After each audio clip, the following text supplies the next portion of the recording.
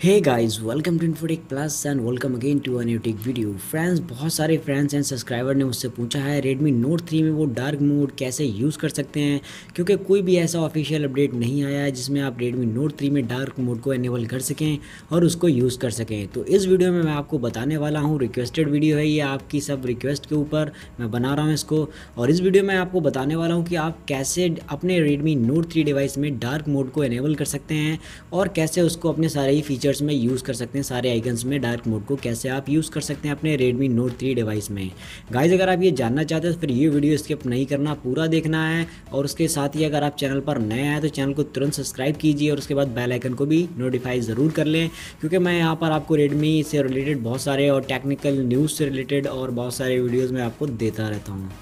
तो चलिए गाइस, देखते हैं ये कैसे होगा, इसके लिए हमें क्या करना होगा। तो फाइनली अगर आप अपने डिवाइस Redmi Note 3 में डार्क मोड को इनेबल करना चाहते हैं तो यहाँ पर ऐसा कोई भी ऑफिशियल अपडेट नहीं है जिससे आप अपने Redmi Note 3 में किसी भी तरीके से डार्क मोड को यूज़ कर सकें। लेकिन इस वीडियो में मैं आपको बहुत ही एक सिंपल वे बताने वाला हूँ जिससे आप अपने फ़ोन में डार्क मोड यूज़ कर सकते हैं, वो भी ऑफिशियल। कोई मतलब ऐसी एक्टिविटी नहीं है जिससे आपके फ़ोन में कोई प्रॉब्लम हो या फ़ोन पर कोई भी किसी तरीके की कोई प्रॉब्लम क्रिएट हो।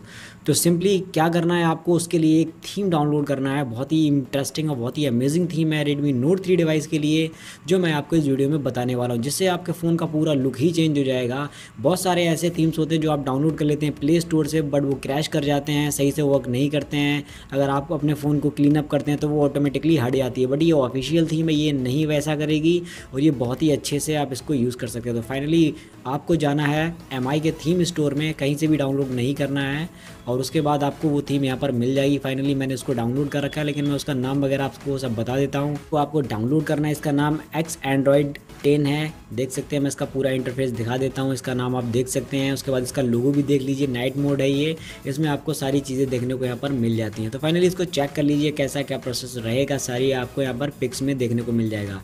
तो फाइनली आपको ये डाउनलोड करना, मैं इसका लिंक डिस्क्रिप्शन में भी दे दूँगा। बहुत छोटी सी फाइल है और ये काफ़ी ऑफिशियल और काफ़ी अमेजिंग थीम है डार्क मोड यूज़ करने के लिए आपके Redmi Note 3 डिवाइस में। तो फाइनली चलिए इसको करते हैं अप्लाई, और उसके बाद मैं आपको दिखाता हूँ कि किस तरीके का मेरे डिवाइस का इंटरफेस हो जाता है और कैसे मैं इसको यूज़ कर सकता हूँ डार्क मोड में।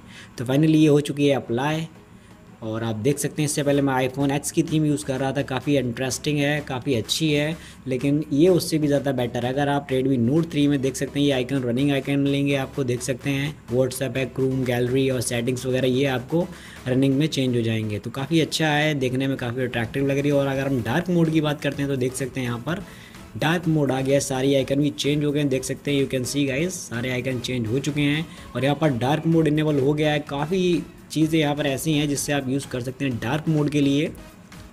और इसका अगर हम डायलर की बात करते हैं तो काफ़ी इंटरेस्टिंग, और ये भी डार्क मोड में ही इनेबल हो गया है, देख सकते हैं, ये भी आप डार्क मोड में हो गया है।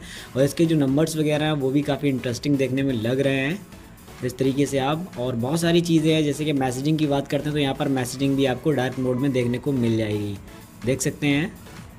ये काफ़ी अच्छा ऑप्शन है, इससे आप अपने पूरे फ़ोन में डार्क मोड यूज़ कर सकते हैं और बहुत ही ईजीएस्ट वे में इसको अप्लाई कर सकते हैं। गाइस, वीडियो अच्छा लगा तो इसको लाइक ज़रूर कीजिए और इसका अपने फ्रेंड्स में शेयर ज़रूर कर दें। और उसके बाद अगर आप चैनल पर नए हैं तो चैनल को तुरंत सब्सक्राइब कीजिए और बेल आइकन को प्रेस कीजिए। उसके साथ ही आपको यहाँ पर हमारे चैनल की जितनी भी अपडेट्स हैं, जितने भी वीडियोज़ हैं जो आने वाले हैं अपकमिंग टेक से रिलेटेड, और काफ़ी इंटरेस्टिंग वीडियोज़ मैंने प्लान किए हुए हैं आपके लिए, तो वो आपको जल्दी से जल्दी मिलते रहेंगे। तो फिर मिलता हूँ नेक्स्ट वीडियो में। Thanks for watching, I C you in the next one.